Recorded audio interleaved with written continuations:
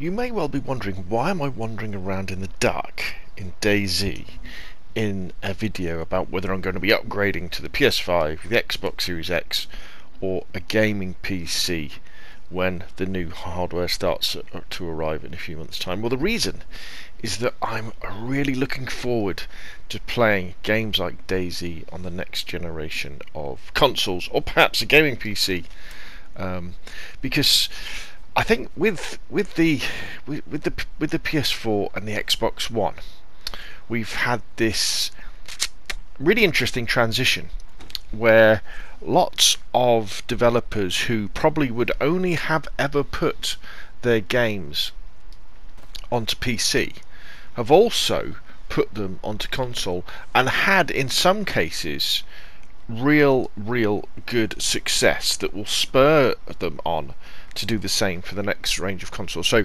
PUBG is probably the biggest example. PUBG originally came to Xbox late 2017. I'm gonna say, with their kind of early access system they did, immensely popular. I myself bought an Xbox One S purely to play PUBG because I'd borrowed my son's OG Xbox One and he wanted it back, so I had to buy myself an Xbox One S. I already had a PlayStation 1. Eventually it was released on PlayStation 4, so I kind of started playing it on there. DayZ came out in early access on Xbox One as well. Obviously, it's been out on PC for an awful long time, since sort of 2013, and that has been incredibly successful as well. You only have to go to the community server lists in DayZ on Xbox or PlayStation to see hundreds and hundreds of player bought and player maintained servers that people are playing on, let alone the community servers that people go on. So I think developers will see consoles as a real opportunity, especially as consoles are now based around, and I'm probably getting this wrong, but it's the 486 architecture. In the days of the Xbox 360 and the PS3, they were different. They weren't based on normal computers, were they? They were quite different. And so it's also easier, I'd imagine, for people to port them over.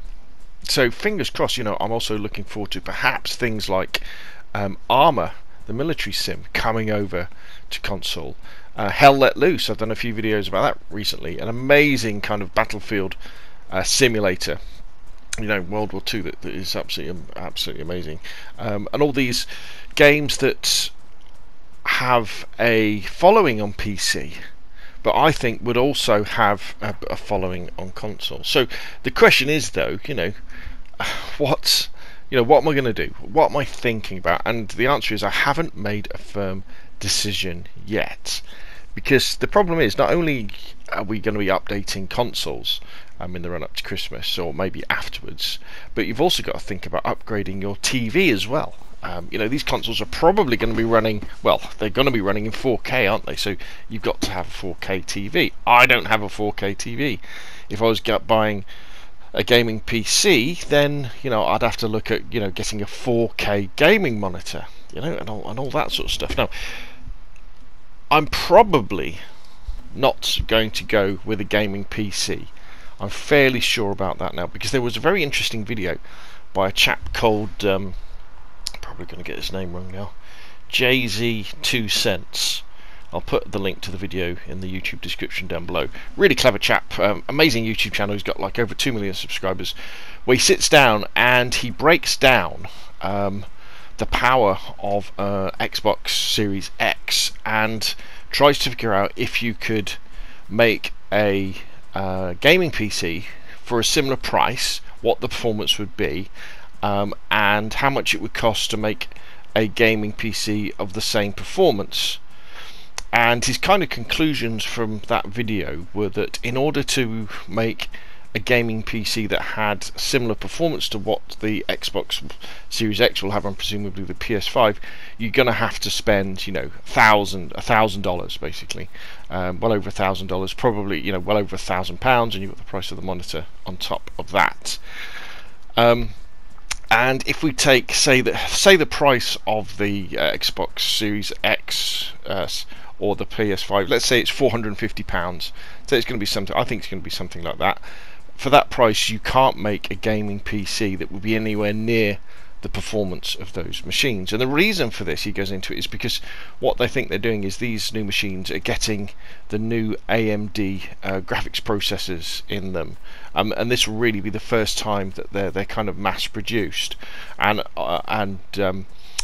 what we're going to see after that, in the months after that, as these graphics processors are put into ordinary, he says, graphics cards for PCs, then the PC performance for that price bracket will then start to catch up. But definitely, he's very excited because this is going to be another really big jump forward for consoles, where consoles kind of jump over the performance of lots of middle high PCs and really take the lead in terms of technology.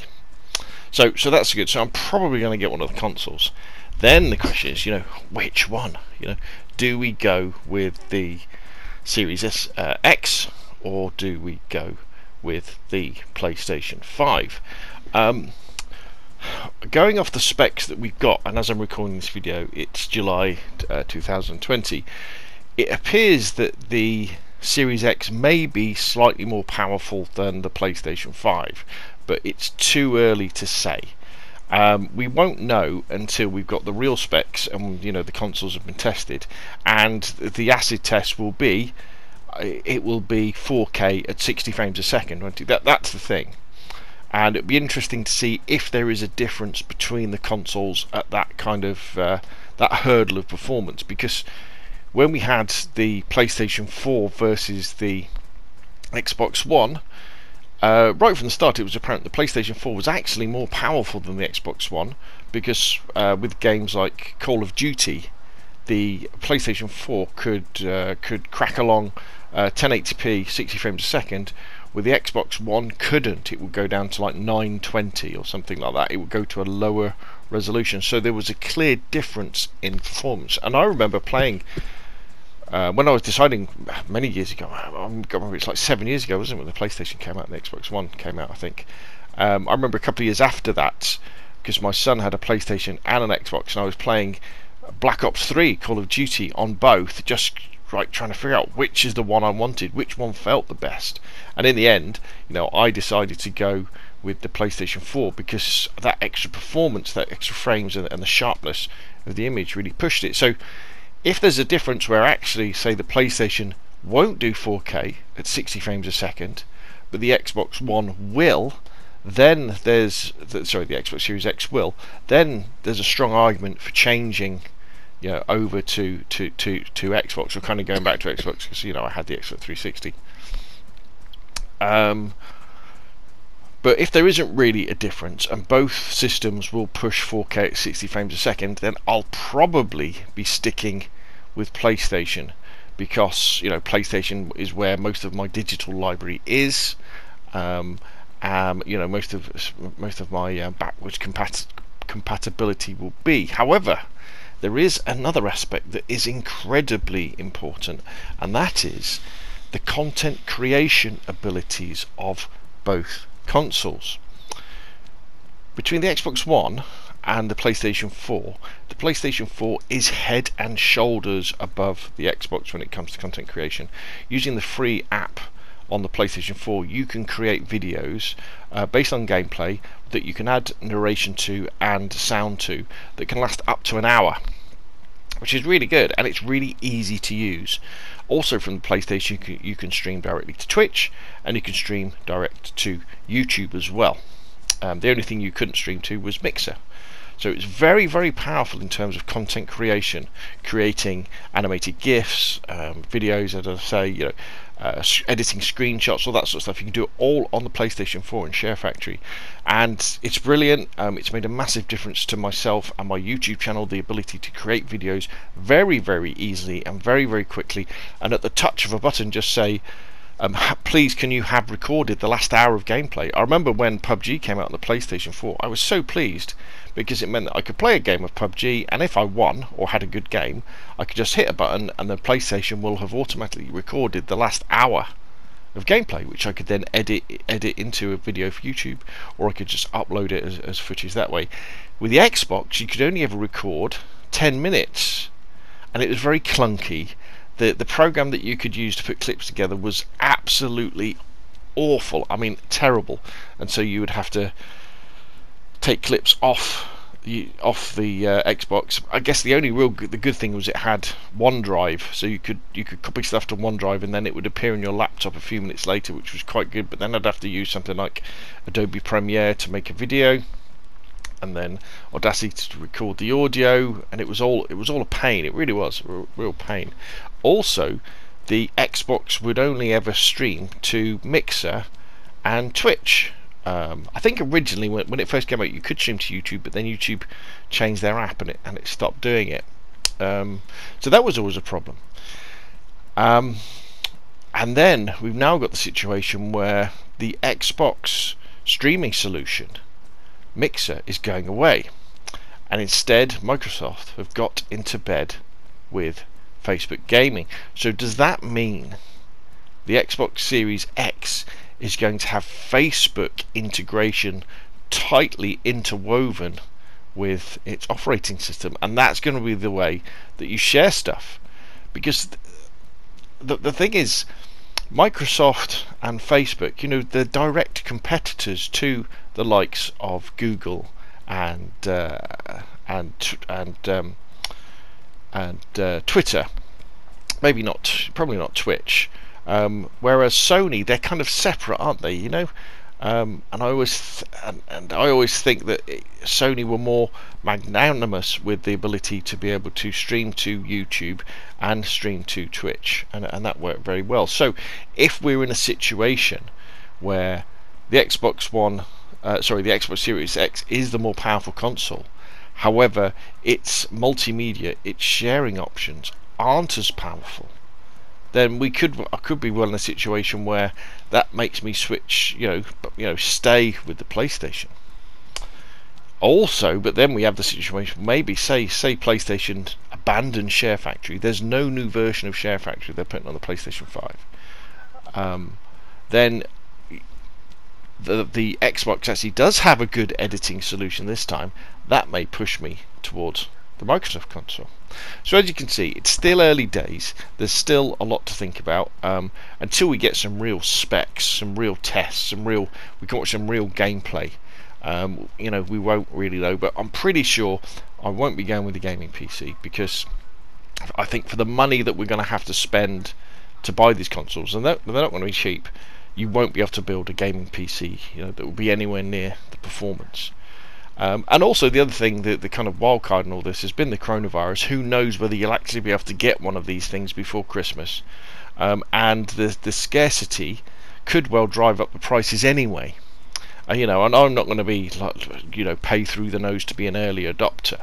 I'm not silly like that. I'll wait until after Christmas. I'll wait till March next year, should it be that case. Because if you think about all the big game releases that are going to be coming in sort of November, like Call of Duty. In fact, the only real big one that I'm really interested in is Call of Duty, and then like PUBG and DayZ on the new consoles. I can wait for that. Because Call of Duty will be coming out on PlayStation 4 and Xbox One. Because if you think back to the days when the PlayStation 4 and the Xbox One were released, you had games that were published on both. So you had Ghosts. Came out on Xbox 360 and Xbox One, and PS3 and PS4. You then had Advanced Warfare, which came out on Xbox 360, Xbox One, PS3 and PS4, and right up to Black Ops 3.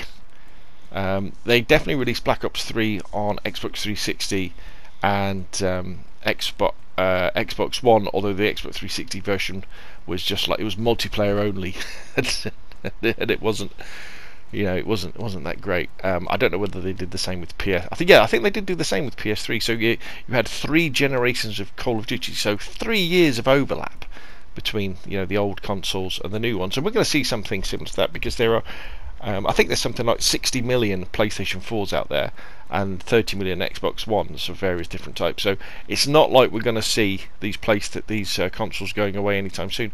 And also, there are lots of rumours that Sony's going to carry on making the PlayStation 4 for a long time, It's just going to get cheaper and cheaper. So you'll be able to pick up a PlayStation 4 for $100. You'll be able to pick up an Xbox One S for like $100. So you'll have that cheaper gaming option, especially.